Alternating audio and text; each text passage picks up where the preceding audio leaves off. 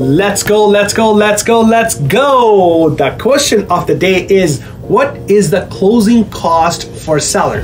What does that mean? A lot of people ask me this question. They say, Manny, we sell the property. What will be my closing cost? And then they needed to make sure that they have enough fund if they're moving into the next property.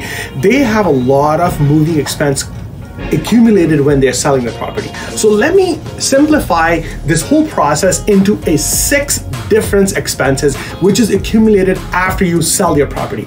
So let's say number 1, if when you're selling your property you need a lawyer, so legal expenses also involved. So the lawyer transfer all your documents, all your disbursements, all your fees, and they discharge your mortgages on your title and give a clear title to the buyers, so the buyers send their money to them. So lawyers charge a fee.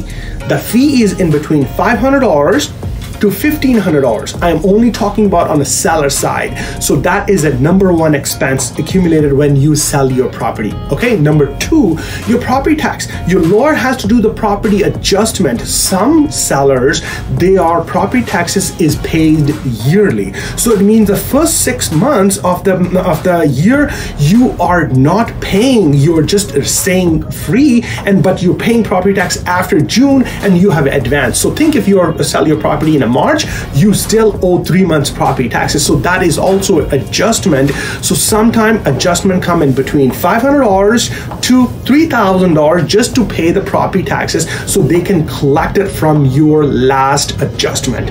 Okay, number 3, real property report and compliance. What is that real property report and compliance is? When you sell a property, you need to provide a survey report to a purchaser that your property complied. To get that report, you need an expense of in between $500 to $700. So that's also an expense when we sell our property. So number 4, moving expenses. Hey, you need to take your stuff and moving to a second home. That's also expense, but sometimes we don't pay attention to that. A normal home, to move one place to another place, it close to $1,000 to it goes up to $5,000. But again, a normal home which is close to $400,000, you're looking somewhere at $1,000 to $2,000. That's called moving expense. So number 4, property appraisals. Sometimes you need to get your property appraised, and because if they are unique property, or you needed to get your appraisal done because you need a bridge financing or for another purposes, that is also sometimes it shows that you need to do a property appraisal.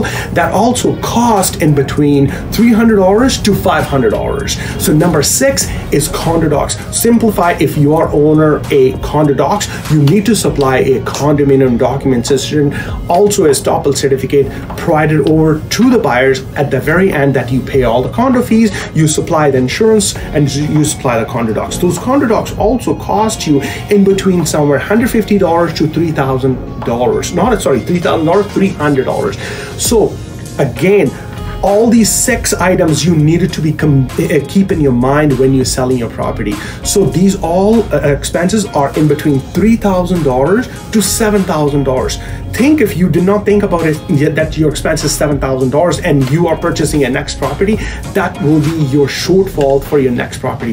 So hopefully this will help you to make your mind when you are prepared to sell your property. Not only commission or not only your realtor fees is as a expense, these also 6 other expenses also come when you sell your property. Hopefully this is helpful for you. I'll bring you my next video tomorrow. Thank you so much. Like, subscribe, and stay tuned.